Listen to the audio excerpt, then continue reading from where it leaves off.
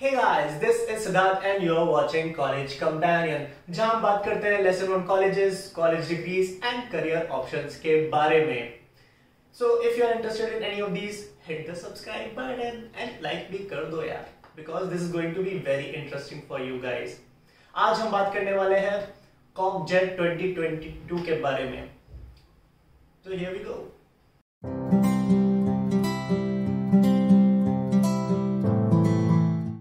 So over the last 2-3 weeks, since I've put on LinkedIn that I have been pursuing a degree in cognitive science at IIT Delhi, I have been receiving various queries regarding COGJET exam, how to prepare for it, what is it about, and everything with regards to that. So I thought that because the pattern has changed over the last 2 years, that it would be better if I don't respond to that queries right now and get some idea of how it's going to be this way before I help people out. Turns out it was the right way, because there is a big news on COGJET 2022 which has been released just 2-3 days back. I think it was on September 2 that this big update came.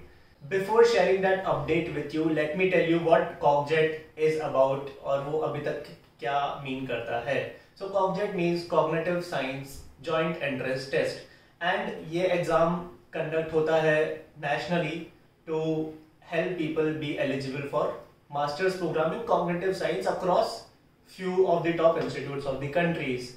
And these institutes include IIT Kanpur, IIT Delhi, CBCS Allahabad, IIIT Hyderabad, which does not have a master's program in cognitive science yet, but they do use the score for their PhD entrance.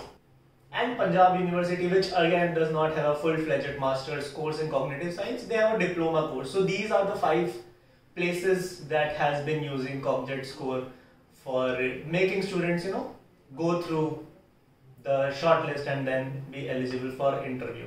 So एक तरीके से COGJET का score इन institutes ने students को interview के लिए shortlist करने के लिए अभी तक use किया है. So this is what COGJET has been about till 2021, and then comes 2nd September and things change a lot. That is the big news. So on 2nd September, IIT Kanpur, which was the conducting body for cognitive science entrance exam in the last year, comes up with this notification. They write, please note that we will not be holding COGJET 2022. That means इस year COGJET का entrance नहीं होगा. So separate entrance जो अभी तक होता आया है वो इस ईयर नहीं होगा. And further they write that students who wish to apply for MS or PhD programs in cognitive science should appear for GATE or CSIR or JRF or NET or other equivalent exam in related disciplines.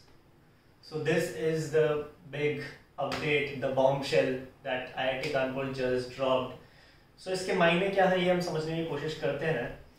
First of all, जो last year तक situation थी, every institute had this COGJET criteria, and some institutes were taking GATE and other exams into consideration as well. For example, IIT Delhi and IIT Kanpur, they were shortlisting candidates on basis of other entrance exams.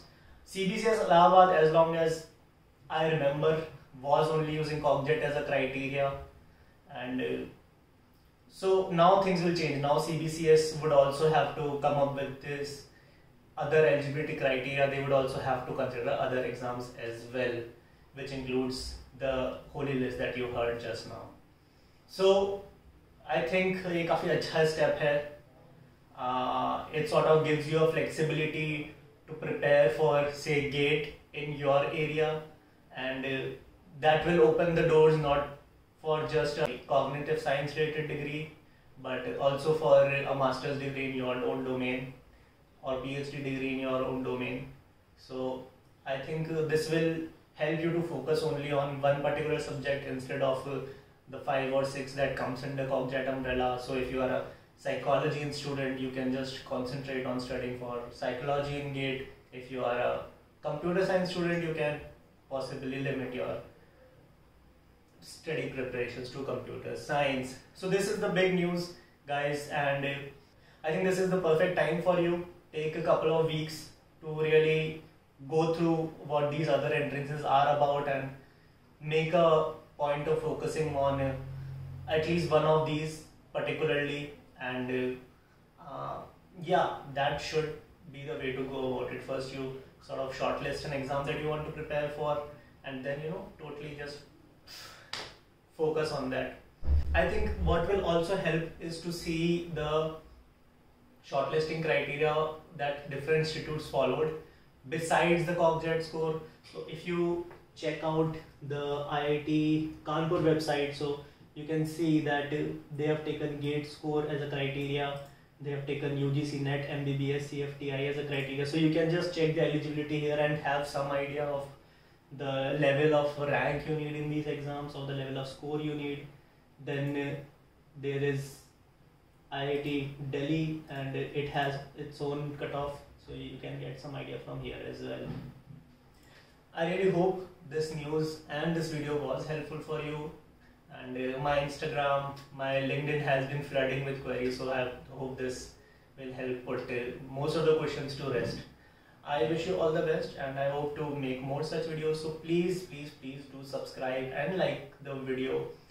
In case you have any questions, comment is your friend, and I'll try to reply as soon as possible. See you in the next video.